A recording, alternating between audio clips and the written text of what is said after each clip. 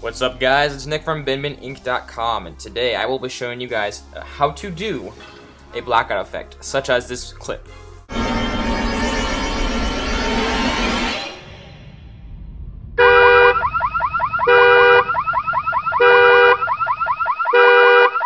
Alright, now you guys have seen the clip. Go to Google or anything where you can find an untagged photo. So make sure if you do use it, you give credit to the proper people. Okay, so make sure it's at night. Drag it to your project. There it is. Drag it to my project. Alright. Oh yes, I forgot. Make a new composition. New composition. Click on HDV, HDTV, 720, 25. Make your frame rate 24.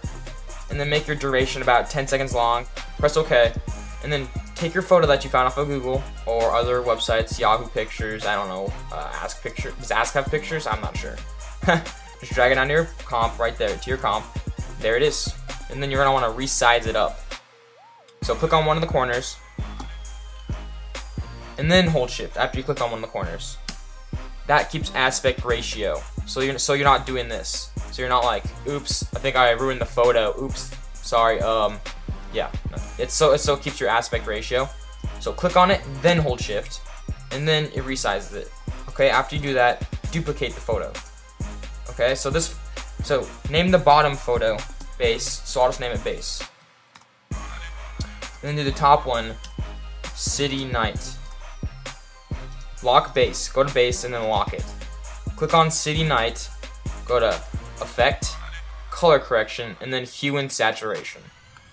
Alright, so click on saturation, take the scroll bar, make saturation like, I don't know, like -100, okay. Go to lightness and make it like -80, -90. You can decide at the very end, you can change it at the very end because we'll end up using curves to change the base. Okay, so now you have that done. Turn off the sight so you can't see city at night. Turn it off. There, so it looks normal. Okay? Now after you select city at night again and use the pen tool. The pen quick tool is G. So that's the key you should press if you want to go to the pen tool. G. Okay. I have that selected. Alright, so after you mask this, go like this. Unmark it and then open up masks, mask 1. Click on mask path. There it is. So I decided for the very first second I do not want any effects. So I'm gonna go like this and line it up in 1 second. So this is when the mask turns on. Alright. So at 2 seconds I decide I'm gonna want this part of the building right here, this bottom part of the building, to get masked out. But in order to do that, I'm gonna have to keyframe a second before it. A frame per second before it. So after you move it from 2 seconds to right behind 2 seconds, 1.23, press the keyframe button right here.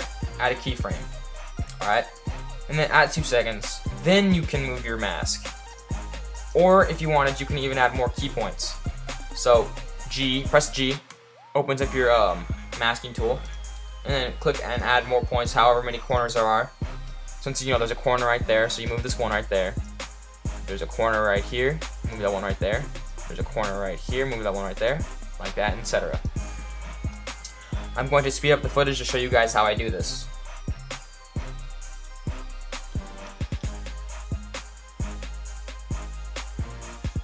Oh yeah, you can, if you want, if you don't want to add more pinpoints, you can always click on them and drag them like this.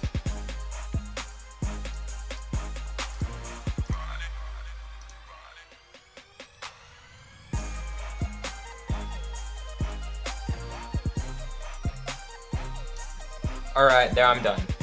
As you guys can tell, I did not make a very precise mask of this building because it's just a tutorial. If I was getting paid to do this, I'd be doing it nicer for you guys. But I'm not. So here, this is what it looks like with the mask turned on. So after you're done, zoom out and click on the vision button again. Whoa, what happened to the building? You blacked it out. Cool, right?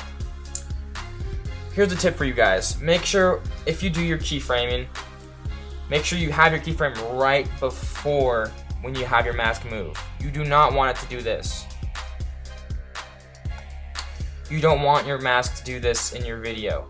So make sure your keyframe is right behind your mask point. Cause yeah, you don't want these things to be moving during your video. It doesn't look realistic. Alright, so after you turn back on the vision, you can see it's blacked out. Okay? So then you're gonna wanna lock that. You're gonna wanna lock City at Night. You're gonna wanna unlock base. Click on base, and then go to effects, color correction, curves. Okay?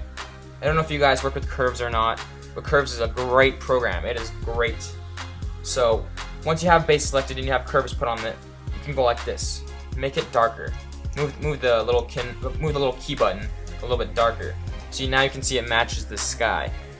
So it looks a little bit more realistic, doesn't it? Rather than having this. I thought so.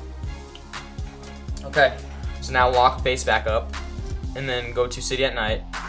Unlock that. Click on it, and then now you can mess with the saturation if you want to.